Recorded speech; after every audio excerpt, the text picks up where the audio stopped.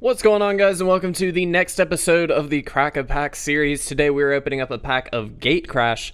Fairly relevant thanks to the new release of Guilds of Ravnica. Pretty excited to be opening this. As far as value goes, there's not really too much, unfortunately. We've got the Shocklands, of course, but really the next best card is Aurelia, the War Leader, sitting right around $8.50. Legion Loyalist, right around $8. Lord of the Void, right around $7. Really not too much in terms of value, but still, I think a very fun set. This was obviously the second best of the three, in my opinion. Return to Ravnica being the best out of that block, and then, of course, Dragon's Maze probably being the worst, if we're going to be honest. I don't think that surprises anybody. But, of course, we're going to look at this from a draft perspective, so pack one, pick one. We'll try and figure out what we would pick.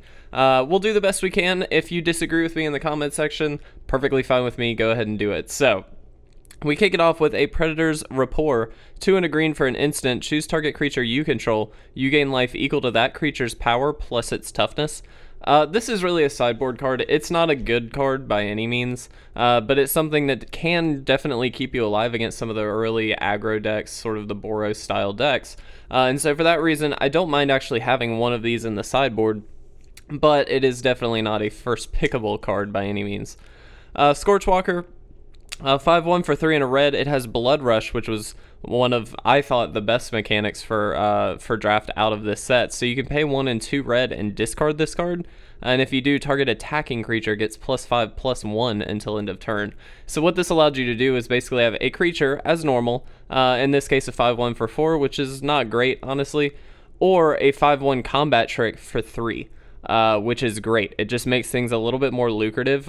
You can sort of time your attacks, so that way if, say, you swing in with some really non-threatening creature and for whatever reason it doesn't get blocked, you can play, you know, the Blood Rush on Scorchwalker and all of a sudden make it insanely strong and deal tons of damage, or you can use these as kill spells. It just gives you double the utility out of a singular card. I love mechanics like that. I do love Blood Rush, and this definitely is way better than Predator's Rapport, without a doubt. So, Leyline Phantom, a 5-5 for 4 and a blue. When it deals combat damage, you return it to its owner's hand.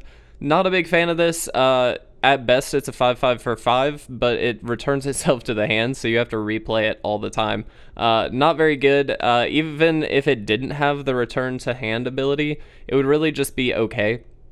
It's a little weird that it's a big beater in blue, but you know, it's a 5-5 for 5. Like it's just not great. So not that exciting.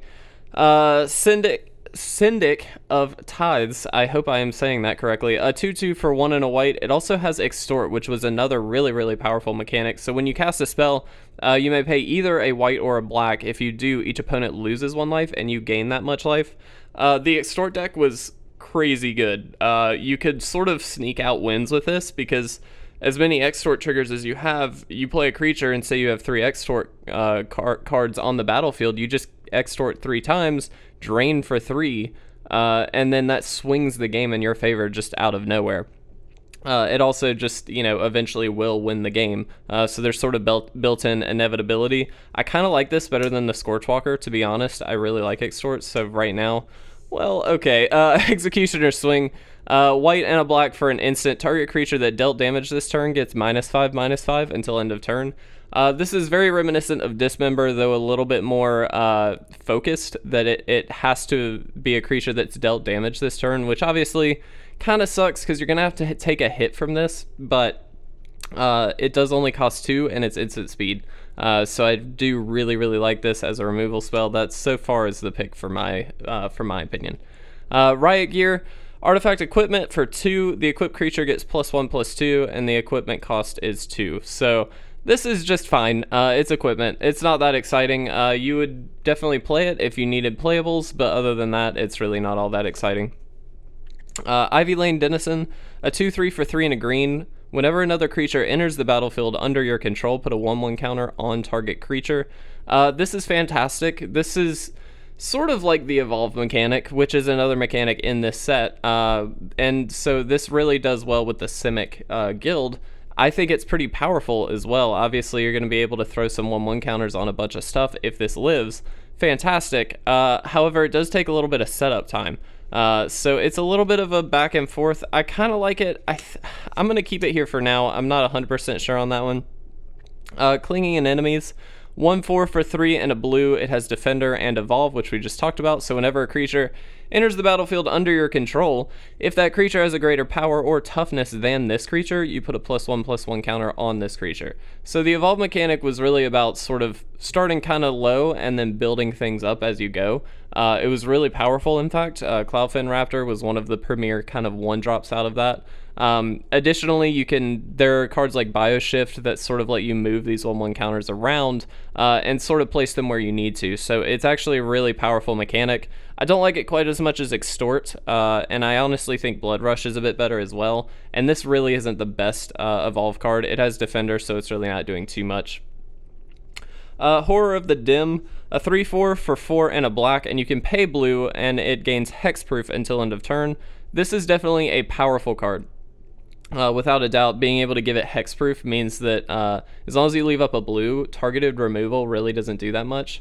And so I really like that, in fact. I think so far that's actually my favorite of the cards that we've gotten, so I'm going to leave that there. By the way, I'm just realizing, sorry for the glare here. I'm using natural light off the window, and so it's a little bit glary, but I apologize. Anyway, Gorklan Rampager, 4/4 for 2, a red and a green. It has Trample and again Blood Rush for a red and a green. Discard it and target attacking creature gains +4/+4 and Trample until end of turn.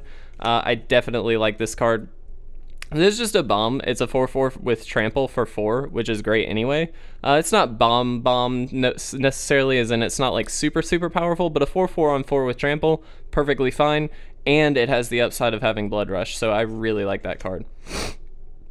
Alpha Authority, an enchantment for 1 and a green. Enchant creature. The creature has hexproof and can't be blocked by more than one creature.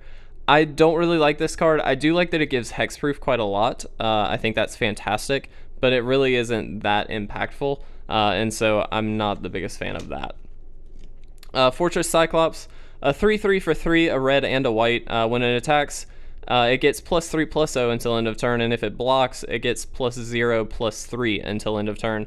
So pretty beefy. I think I still like the Rampager a little bit better, to be honest. I didn't get to play much with the Boros deck. I did get to play a little bit with the Blood Rush mechanic. I prefer it, and so for that reason, I think I'd pick that. Well, okay. Angelic Skirmisher is a 4/4 for 4 and 2 white. It has flying, and at the beginning of each combat, choose First Strike, Vigilance, or Lifelink. Creatures you control gain that ability until end of turn. This is definitely a very good pick. We do have a foil here, an instant Gridlock. Tap X target non-land permanents. That's definitely good in the blue deck, but without a doubt, Angelic Skirmisher is the pick. That card is fantastic. It is a bomb, and being able to just give any sort of evergreen effect to whatever creatures you want is fantastic. So really like that. Definitely the pick in my opinion, but again, let me know in the comment section if you disagree. If you did enjoy this video, please make sure to leave a like or a comment down below anyway, and of course make sure to subscribe to stay up to date on all of our awesome content. But with that, I'm gonna get out of here. Thanks so much for watching, guys. I will see you in the next Crack-A-Pack video.